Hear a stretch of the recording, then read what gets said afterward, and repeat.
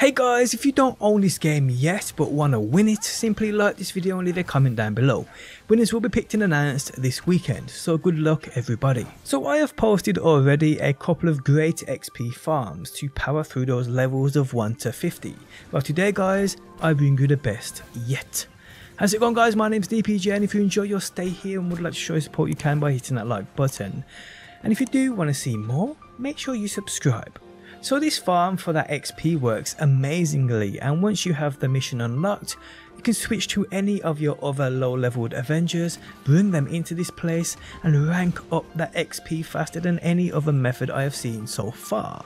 So to do this you need to unlock the Hive mission chain, the one you can see on screen now. What this is a mission chain, like I said, with a total of 4 or 5 in total. But each mission you can repeat, and each mission is basically 5 rooms plus of constant enemies with no loading times, where you can rack in that XP super quick.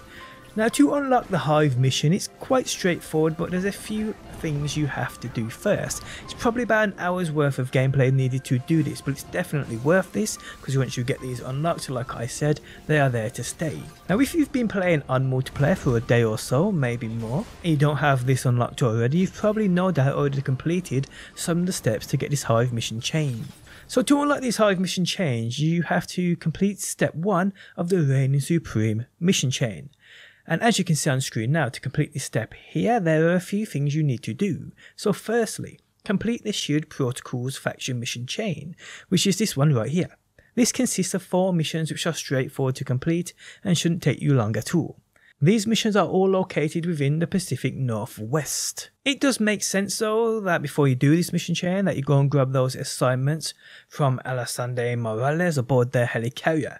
Because as you can see, you need to earn faction XP by completing 1500, well it says 1500, it's actually XP earned from shield assignments, so like I said, go and grab those bounties.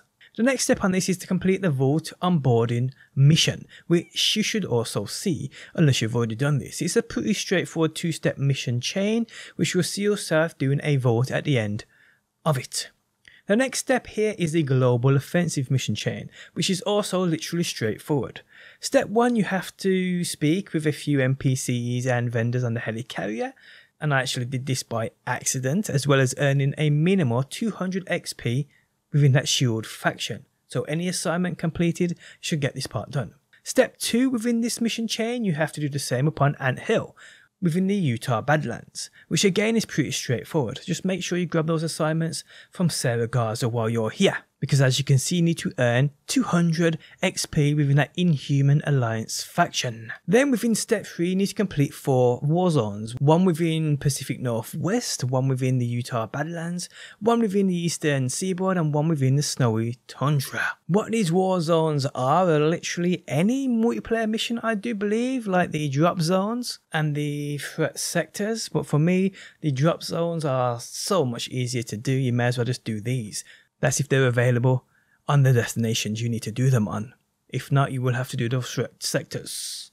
Then, which you've probably already done, is have to defeat 50 enemies as well as open 5 strong boxes. Again, you've probably already done this without even knowing. Strong boxes are loot chests which are basically locked behind any big or small puzzle, and these are literally located within every map and mission you can find.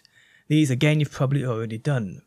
And people, that is it. Once you've done all of that, you progress to step 2 on the Reigning Supreme mission chain. And with step 2 you unlock these hives. Now these are, like I said, straightforward. Once you've loaded it in, you progress forward and do as needed.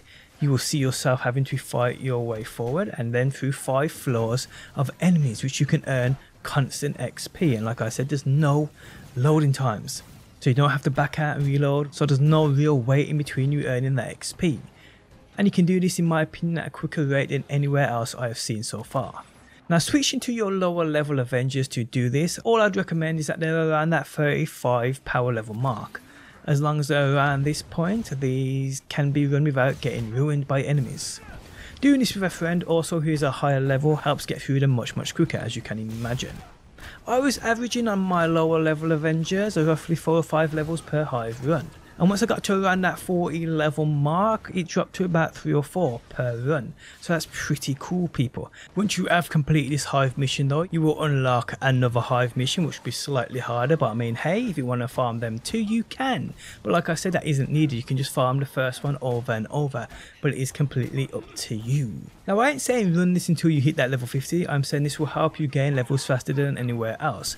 And I say this because with levels you obviously get those skill points, and upgrading your Avenger and unlocking skills makes life so much easier and fun doing other things. So yeah guys, I hope this helps out, and until a better XP farm is found, use this to get those easy and fast levels. And on that note guys, we have come to the end of the video. If you guys enjoyed it, leaving a like really helps out. If you're new around here and want to see more Avengers, be sure to subscribe, and if you never want to miss a video I upload, you can turn notifications on by hitting that bell button. But guys, thanks as always for stopping by. Hopefully you enjoyed the video, and hopefully I will see you on that next one.